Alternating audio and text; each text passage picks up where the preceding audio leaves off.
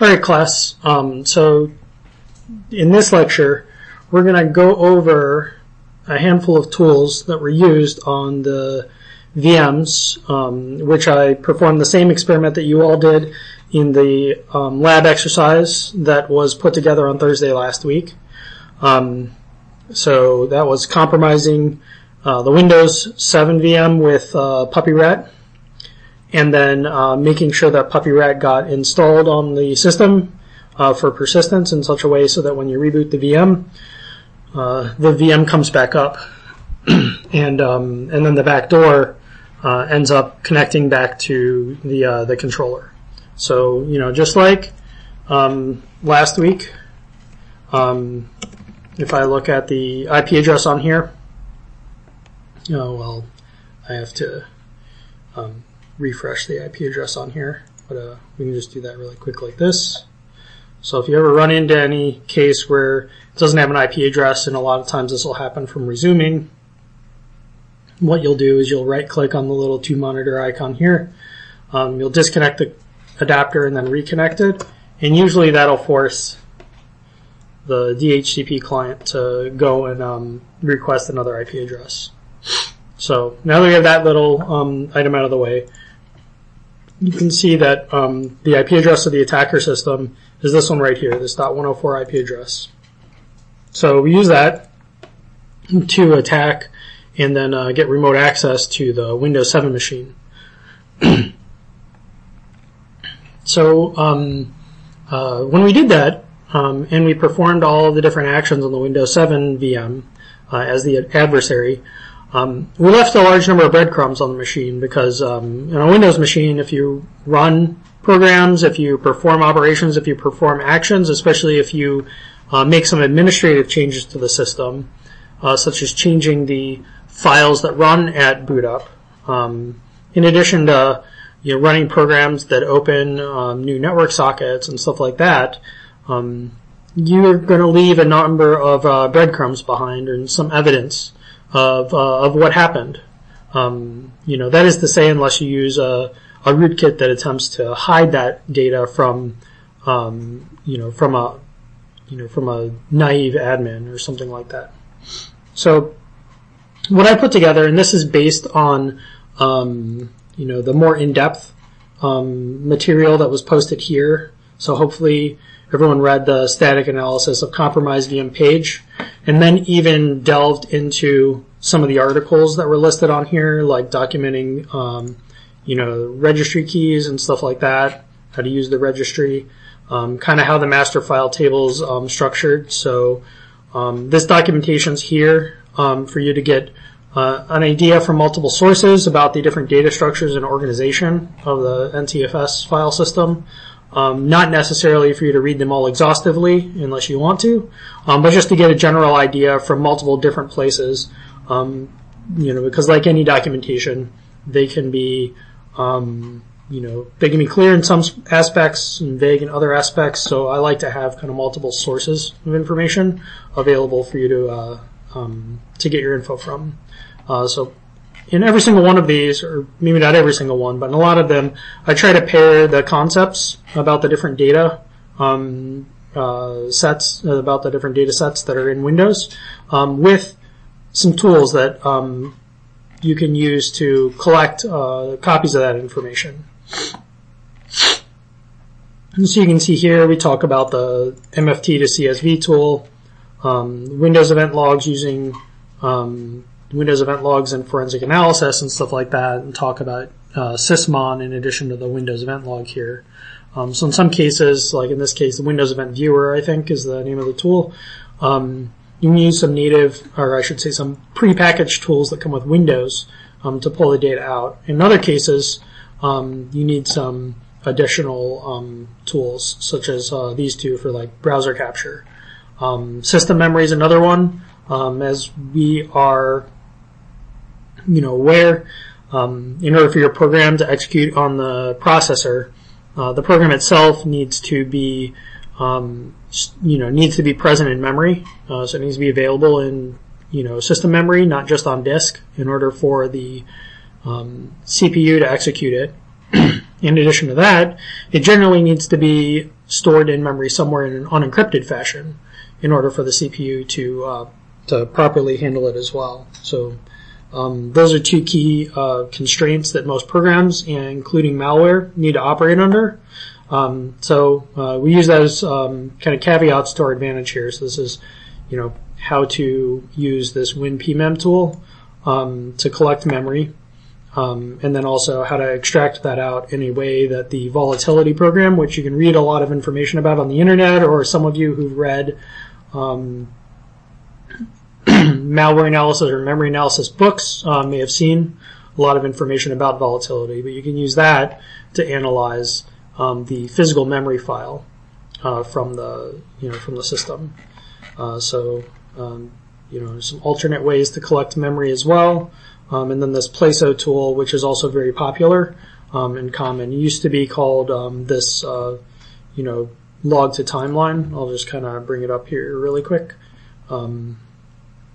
So it used to be called this log to timeline tool, and then they moved it into this new Plaso tool. So we won't really be using this one much during this lecture, but I put it on here as later in the class we may end up using it. So this one's a good one to play with and try and familiarize yourself with, maybe after you've mastered some of the other concepts that'll be talked about today. So we'll jump into the analysis exercise. And so this is supposed to be a more hands-on approach, or maybe a hands-on focused demonstration, if you will, of the concepts that were discussed in that previous web page that I showed you. So in this case, what we're going to do, and when I say what we're going to do, what I mean is what I've already done, and will go go through with you today is these 5 things, right? So I performed the same attack that you all performed on Thursday. I performed it earlier in the week, and then I've performed it a couple more times since then, so that I could get some a good amount of information on the system from there. So I use the same WinPMEM binary that's documented to go and collect a copy of system RAM. What I did in my case was I actually used this shared folder in order to get the information into and out of the VM. So I'll make sure that I try and copy some documentation around using this shared folder approach to transferring data back and forth. In Windows, it's relatively straightforward. In Linux, it requires running a command to connect the two up. That said, what I ended up doing was I, basically connected a folder on my host system so that it was available on both of the VMs. That gave me the ability to run a lot of these tools to do data collection on Windows, and then put that into a directory that then I could run a number of analysis tools on Kali against. So, WinPMEM and volatility, that'll collect all the memory from the system, and then volatility is very handy in that it has a large number of prefabbed modules for doing memory analysis. And what it'll do is it'll actually look for a large number of really commonly known data structures that Windows leaves in memory, and it'll analyze those and then give you a nice human-readable text output that documents the contents of them. So anything from, say, what you've saved on the clipboard in Windows to the, password hashes for any of the users of the system, to the system services that are running. All those things are stored in memory, and volatility knows how to scan all of memory to try and find them. MFT to CSV, again, this pulls the file listing from the hard drive. We'll use a command line set or command line argument for this that'll report the data in a kind of linear timeline format, or almost like a timeline of activity, rather than it being a listing of files on the system. It'll be a listing of the different activities that have happened on those files, at least the the most recent occurrence of each one of the 4 different types of activity that can occur. Auto runs is kind of a meta tool almost, one that works off of data that some of these other tools will collect the raw data. Auto runs will actually analyze the raw data and then cherry pick a handful of things that are common ways to get a program to remain resident on the system. So for instance, it's looking for any malware that configures itself so that it will run if you reboot the system, or if you log out, log back in again, or even if you say, shut down the system, go to another location and open it back up. Regedit and Netstat are both part of Windows, and those two tools respectively will dump the contents of the registry or allow you to navigate the contents of the registry, and then Netstat will show you information about the network connections that are currently active. So you can kind of go through that stuff here. I had the Internet Explorer browser history. That actually ends up being another data point that can be collected with volatility, and that can be very helpful as well. I know I went into some other browser collection tools. In this case, it's always good to err on the side of broad collection. So you don't need one tool for each one of these things. If you want to, you can put together a tool chain that actually uses many tools to accomplish the same task, in hopes that, say, you can, unify all of your data sets, and then you can have a much bigger collection effort. So I also uploaded a zip file containing all the tools I'm going to talk about down here, plus a few others that are useful, and I hosted this in a Google Drive link, so if you want to, you can download it. So it'll go like this, and then it'll give you a list of all the stuff that's in there. That's available for you. All right, so we'll jump into system memory analysis. So as I said, WinPMem ends up being the tool we use to capture a copy of memory. It's important to know that it stores memory in this custom AFF4 format, which is actually just a very specially crafted zip64 file. So basically that's a zip file that uses 64-bit addressing, so that they can store large files within the zip file. That's important to keep in mind because not all programs can actually read that format. However, the unzip tool on Kali that comes with the version I gave you is able to analyze that, or is able to read that particular zip file format. So this goes into how to pull the physical memory blob out of that file and then save it somewhere. Once it's saved somewhere, so once the physical memory file is saved somewhere, I can actually give it to volatility. So as I said earlier, volatility has all of these different modules associated with it. What I've done is I've actually gone through all of the modules, and I've pulled out a number of modules that have a reasonable runtime, so they won't have you sitting still. I still wouldn't recommend sitting at your computer and waiting for it to get through all of these things. But I gave it a list of modules that both get a lot of data, and you can see there's maybe about, maybe about 50 or 60 here. They get a lot of data from the system, and they also don't take a extremely long time to run. So those are listed in here, and then I put together a very short, basically shell script that'll loop through each one of them and run every single one of the modules from volatility. So that's referenced in this variable here. Output its content, so output whatever its results are into a file that's named module.txt, and they're all running against physical memory. I gave it this profile, which seems very specific, but I'll just say that if I go to look at that physical memory again, there's a module. This is almost always the first module that you run. if you're using volatility, called image info. And you'll see how long this takes and why, it's going to take like 5, 6, maybe 10 seconds. This is why I don't want to run all these, right in front of the lecture. We'd be sitting here being silent and waiting for a long time.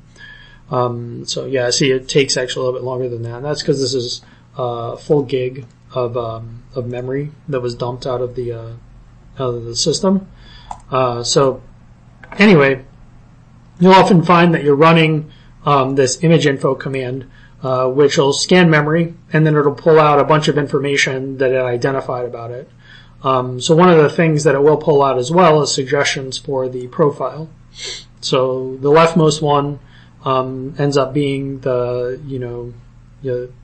higher percentage profile that you should use, and this is basically every version of Windows has slightly different data structure layout and different data structure arguments and stuff like that. So what it does is it tries to do an exhaustive search to figure out what the best matches are, and it gave me these 4 options. So I just picked the leftmost one. What I'd recommend in the future, so you're going to use this one as well because you have the same VM I do. But in the future, when you run this, you start from the left and you try and see if your command works. And if it doesn't work, if it gives you an error because of saying some data structure doesn't exist or something's incompatible or it's unable to read something, then you just kind of work your way to the right, trying each one of them in sequence until you find one that works, or you run out of profiles to try and you determine that volatility just can't parse your particular build of Windows. So, and that's the big thing that we're trying to get out of here. There's a number of other things as well. You can see, there's some different addresses for aspects of kernel memory, information about whether PAE is turned on, stuff like that. So we won't really touch many of these, but this was the big one that I wanted to show you, and that's how we got this profile choice up here. So then what this is doing is it's running volatility. So if I wanted to for instance go and get say, let me get this first. If I wanted to go and get say the we'll just do this. We'll do help really quick. So this lists all the different modules. What I might want to do is pull command scan out or something like that. CMD scan, right? So then it'll run the CMD scan module, and it'll try and look through the memory dump to try and see if it can find commands that were typed. And so you can see here that it was able to find this CD into the host forensic tools, and then the winpmem right here as well. So this is me running those commands. There's some other ones that it thinks it found, but it doesn't know how to interpret them. You can also tell that these two are at 0 and 1, and then it's got a large gap before going to these. So again, this thing is using a heuristic, trying to scan all of memory to try and see if it can identify something that's a command. It may have identified something at each one of these spaces that seems like it could be a command, because it slightly matched the format of how Windows stores the history commands, or the command history. But then as you see here, it looks like there's a bunch of junk unprintable characters. So this is where, when you're analyzing stuff, these tools aren't going to give you they're not an oracle that's giving you the answers. They're giving you what it thinks the answers are, and then it's up to you to use your human brain to interpret the answers and try and figure out, okay, which of these make sense, and which of these are what amount to, say, false positive identifications by the tool. And that's what's here. And you'll find that a lot of the forensic tools work this way. And the reason for this is because malware is often crafted in a way to try to evade identification, conceal itself, evade detection. So a lot of the authors of these tools will be a lot more generous in reporting to you the things that they see, and a lot less cautious or I should say, they'll be a lot more resistant to trying to hide things that that the automated tool thinks are junk. So that's an example of that. So let's look at the output of some of this.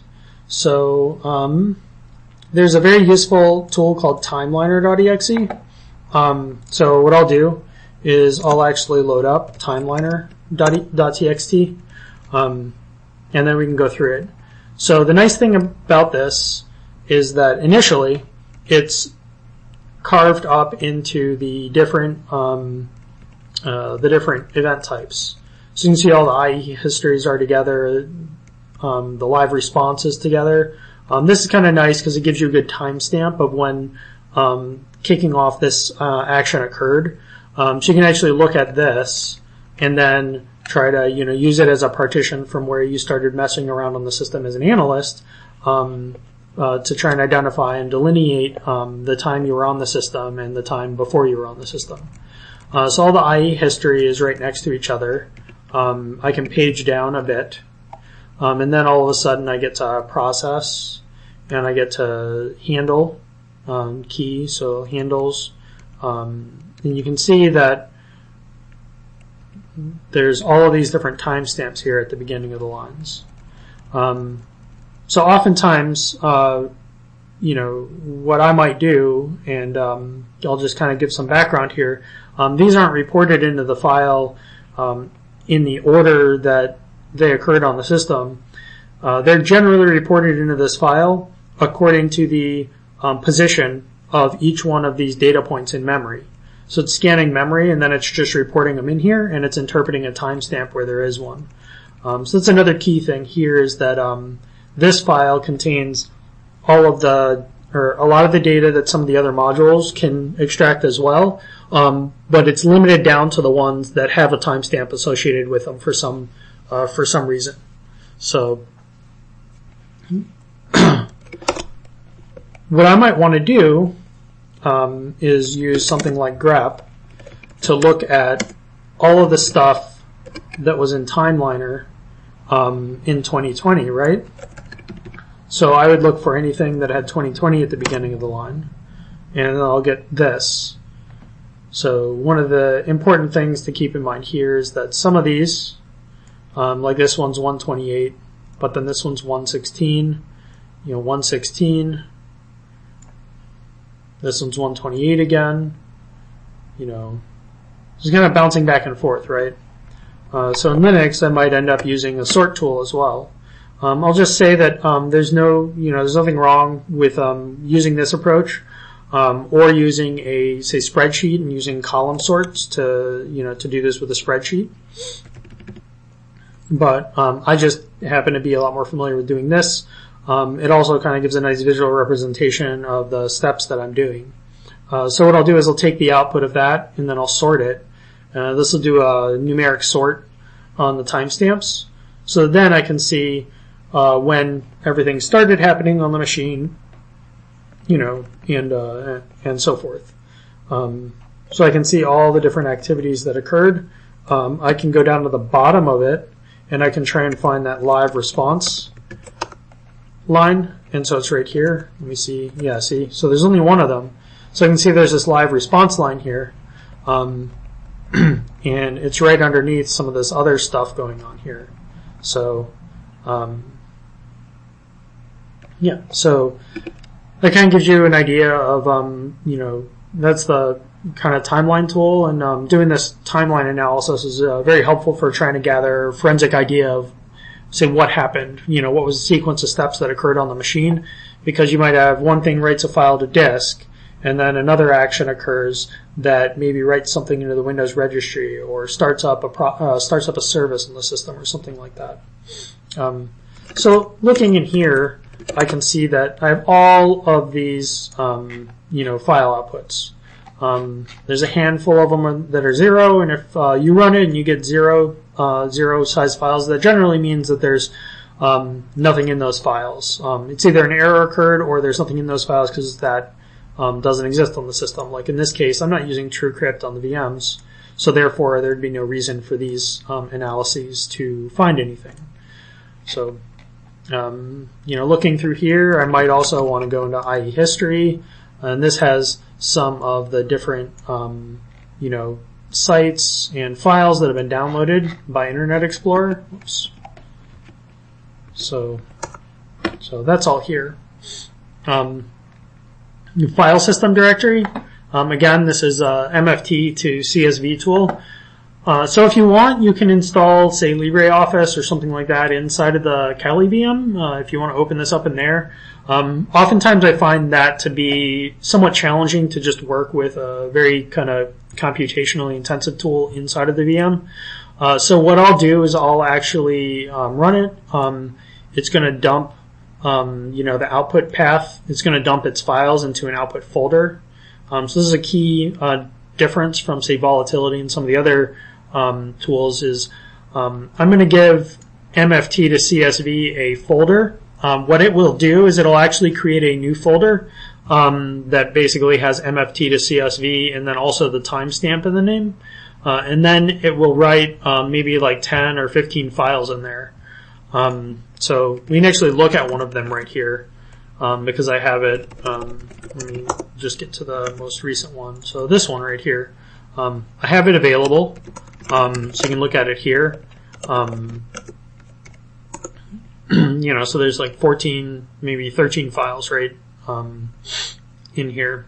So the biggest one is going to be this, or I should say, there's this really big CSV here. Then there's a handful of other things as well, right? So for instance, it's got like the Slack entries and the reparse point object, it's got all of these random things. The main file though is this one, this basically MFT underscore and then long timestamp with year, month, day, hours, minutes, seconds, .csv. You'll also see a log file that's pretty sizable, and that's the log from running the tool. So if there were any errors or faults that it encountered, those will get reported there as well. So we'll actually open this up really quick, and you'll be able to see what the content looks like. So again, what I'm going to do is I'm actually going to open this up in here using LibreOffice. You can use Microsoft Excel as well. I just happen to be partial to LibreOffice from just years of habit. Open up this CSV file here. The important thing also when you're opening up CSV files is that this one has the pipe symbol or the bar, the one that's right on top of the like Windows directory / key on your keyboard, the one that's like near backspace or enter. So the pipe character is used to separate the columns, and that's so that the comma character or the tab character or some of the other common characters that are used for that can actually be used as part of the field as well. And the reason for that is just the pipe is a very uncommon character to see show up in any Microsoft Windows file name or Microsoft Windows event log or anything like that. So they choose like the rarest character to use as the delimiter, which makes parsing a lot easier. So you want to make sure that you configure that because it's most definitely not going to be your spreadsheet program's default choice when you're importing a CSV. So then we'll go ahead and import it. And this will take a little while. This is another reason I use say LibreOffice or Numeric. The document itself can be pretty sizable, and therefore it might not, it might run into some difficulty on some versions of Microsoft Excel trying to open anything that's that large.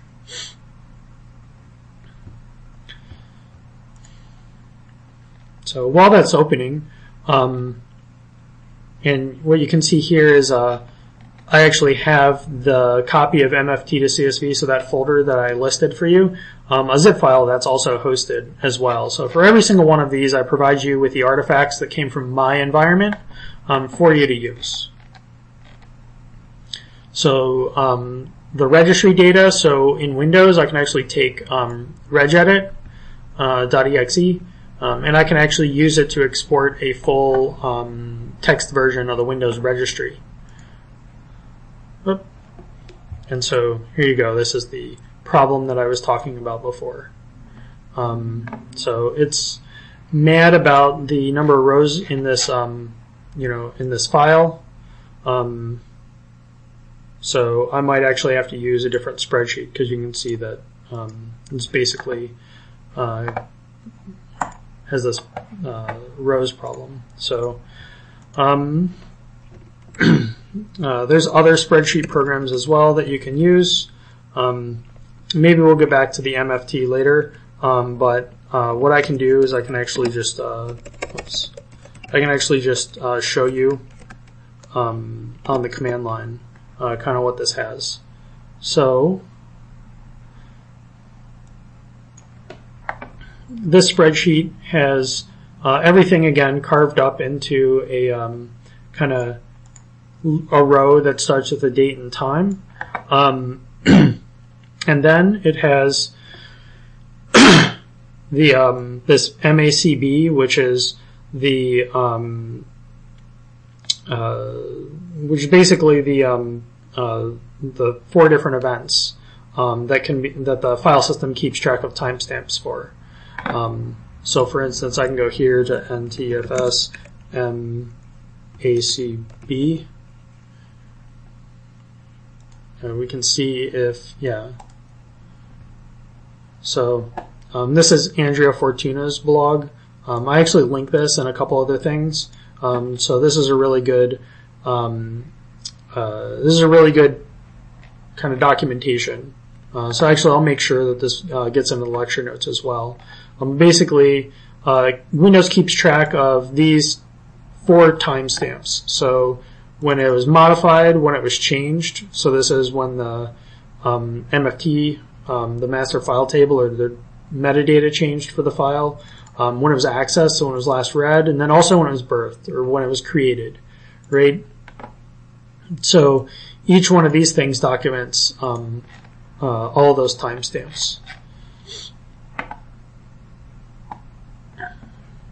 So you can read through that. Again, I'll make sure that it makes it into the lecture notes to get some more insight as to what these mean. But what I can do is I can look for the 2020-0128 timestamps to try and show you, what was going on more recently. And again, this is not sorted either. So this is stuff comes out in the order that is found on disk. So what I might need to do is I might need to sort this before I before I run that. This is a very large file, so sorting it can take quite a bit of time. The other thing that you'll notice is that there are going to be some things in here. There's some files in here, some file records, I should say, in here where they were deleted. So this is how if files get deleted, the directory entries get kind of recycled back to be used for making new files. So, I'll have this thing go and do the search. So, and then finally, the last thing we'll talk about is the auto runs. I went into detail about those. I'll actually open this up really quick. This is kind of a listing of running auto runs on my system. So there's actually a large number of legitimate programs installed on here. So like VM applet, and then also, let's see, VBox tray. So the VirtualBox tray application is running, stuff like that. Agent.pyw is running as well. So, this tool goes through and it finds all of the things that are designed to run when Windows boots up, which is a lot of things on a normal Windows system. You want to use that to try and identify things that maybe shouldn't be on it. So, and then finally, network connections. So we're dealing with malware that is providing a backdoor command and control channel. Network connections will, or I should say the ability to list the network connections that a system has, will be what allows you to know, identify, what's communicating with a rogue host, what's communicating with a bad IP address or something like that, or what's, even what ports are open and listening on my machine, what TCP ports. So we run netstat with a set of arguments here, which basically gives us a listing of all the network sockets. It associates them to the process that owns them. So if a network socket, I can look at it and I can tell it's talking to a bad IP, it tells me what program's actually using that and everything too. So you can see the copy that I put was right here. So basically it lists, here's the program. Here is, in this case, the listening TCP socket. So it tells you what local address it's listening on and who it's allowing to communicate in, right? So there's a lot of that stuff. All right. So the next video, we'll actually go into how we do this investigation. How we do this investigation if, say, all the information we have is a bad IP address, a known bad IP address. So if we're told a known bad IP address, where do we start? And then where do we go from there to connect the dots? Because that's really what the analysis effort's about. You can see here the, the MFT sort and grep process finished, or I should say the searching and less finished. And you can see that there's all these files that were created on the system. And here's the different timestamps that they were maybe not created. Sorry, all these file events that were created on the MFT. Those are right here, and you can see the files they're associated with. So it gives you from the root path on. It doesn't give you the C colon because the drive itself doesn't embed the drive letter in the files on it. That way you can plug the drive into another computer and it becomes drive E or drive F or something like that. You don't want all of the files on the system to now be confused with which drive that they live on. So that's why you see just a empty colon / whatever. But yeah, so we'll go and analyze this as well. But yeah, for now, that's the end of the lecture. Thank you.